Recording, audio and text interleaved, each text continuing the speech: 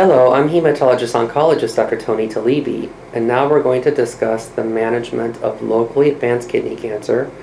I have the pleasure of being here with Dr. Jaime Marchand, Assistant Professor of Medicine at the University of Miami.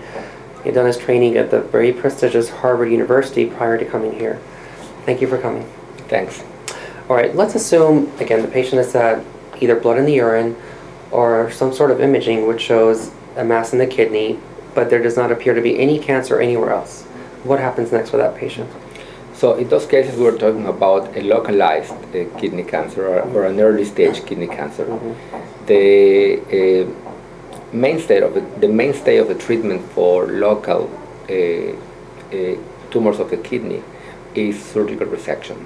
Okay. Therefore, the next step, once a kidney tumor is deemed to be localized, is to refer the patient to a urologic surgeon with experience in kidney cancer surgery.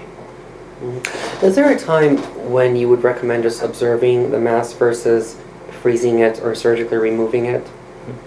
Well, there are several factors to consider on the decision as to whether to operate or not. Okay, the general concept and the general principle is that the only curative strategy or the curative method in kidney cancer is surgical resection. So ideally, all kidney tumors that are resectable should be removed. Okay, and in these cases, in these situations, is where a multidisciplinary approach is extremely important. Discussions between the urologist, the medical oncologist, and even the nephrologist to discuss the safety, whether the patient is surgically a surgical candidate or not, and depending on that, decisions are made as to whether to operate versus proceed with a local ablative method or observation. Okay, there are some cases, for example, in which patients may have medical conditions that make them not good candidates for surgery. Depending on the size of the tumor, okay, some patients who may not be surgical candidates may be candidates for local ablative therapies. In terms of observation, that is a topic of intense research, and there's no clear guidelines as to what is the exact size where patients who are not surgical candidates can be followed or they need to act. But the message from general treatment principles in kidney cancer is to remove all surgical resectable tumors, because that is the only method or the only way where that can offer chance for cure.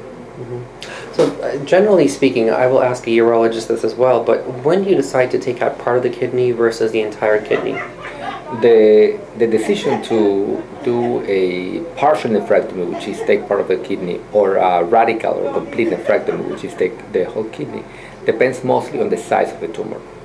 Tumors that are early stages, for example, less than 7 centimeters or T1, are, depending on the location, can be removed by a partial nephrectomy. Okay, tumors that are bigger or tumors that are located in areas that make a partial nephrectomy not feasible should go with a complete or a radical nephrectomy. But so to answer your question, size and location are the main criteria to determine whether a patient may be a candidate for a partial nephrectomy or a radical nephrectomy. And just generally speaking, would you please talk about the different stages, at least stages 1 through 3 of kidney cancer?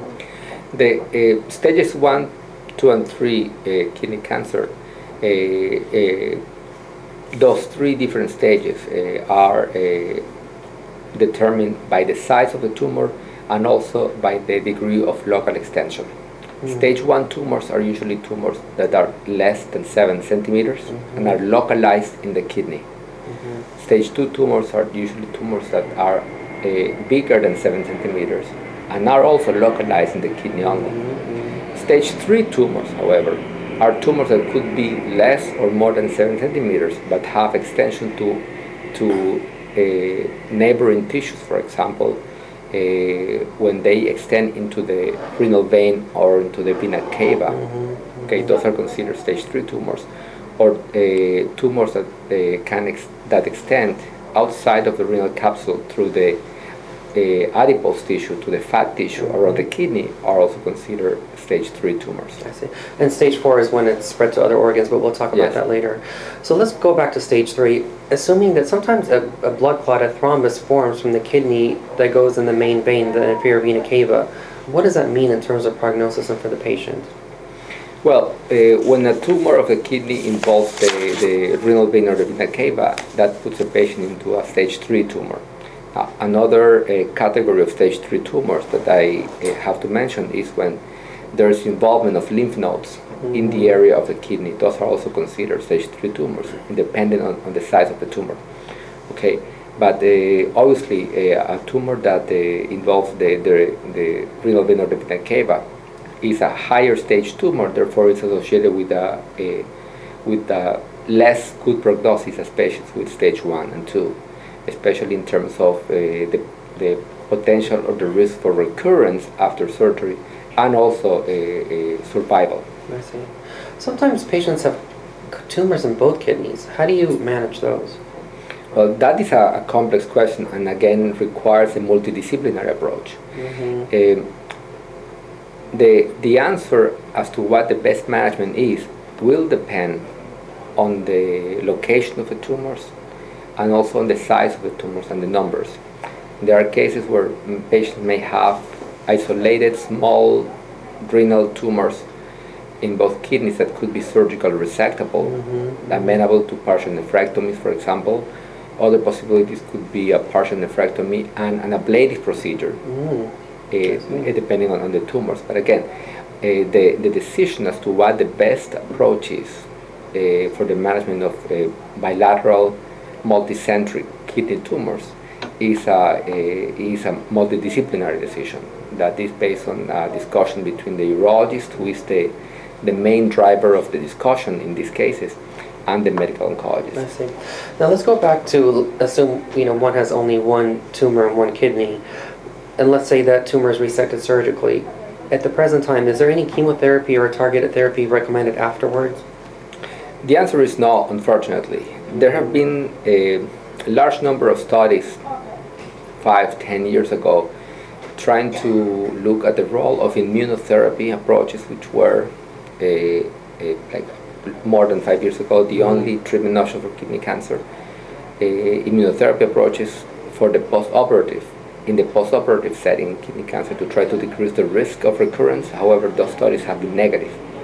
Currently, there are studies that are being performed with the new targeted agents to look and investigate whether they have a role in reducing the risk of recurrence. However, those studies are ongoing, and we don't have the answer, so we cannot recommend a post-operative treatment, radiation or chemotherapy or targeted therapies for patients with resected kidney cancer. Therefore, the national guidelines for follow-up of kidney cancer after surgery is surveillance and clinical observation, and not systemic therapies at this time.